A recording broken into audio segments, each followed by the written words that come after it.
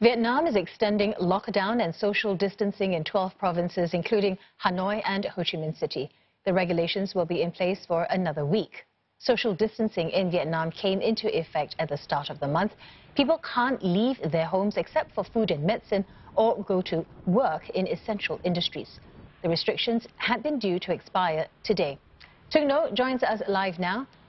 Tung, why is social distancing being extended in some areas and eased in others?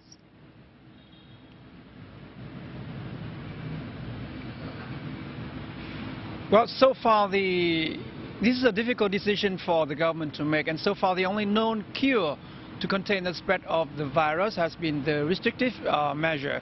But it could be painful and deadly as well, because so far the measures have crippling the local economy, hurting many businesses, and many state-owned enterprises have been suffering heavily from the economic impact of the virus as well.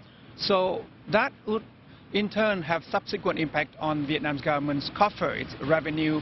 And apart from that, Vietnam, the measures are also hurting many people in the low-income groups that are very vulnerable to the economic shocks and disruptions. So the government only extended the measures in Hanoi, Ho Chi Minh City and 10 other cities and provinces, while business can be open in more than 50 provinces, the rest of Vietnam. And this is part of an effort to ease the economic pain. But it doesn't mean that the life and business are in the rest of Vietnam, apart from this dozen cities, would come back to normal. It's still far from normal. There would be preventive and precautionary measures in place in order to continue the effort to contain the spread of the virus. Yeah, Tung, given the social distancing measures and sort of feeling the pinch when it comes to the economy, what's the sentiment like on the ground?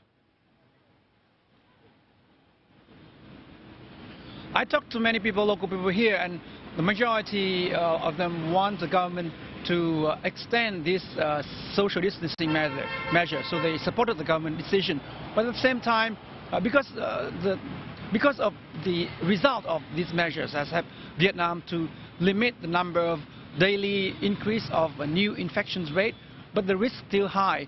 One of the latest infection has been one worker at one of the major Samsung plant in Vietnam, where more than 20,000 people are working there, so there's certain risk. But people are also very wary of the disruption in their life.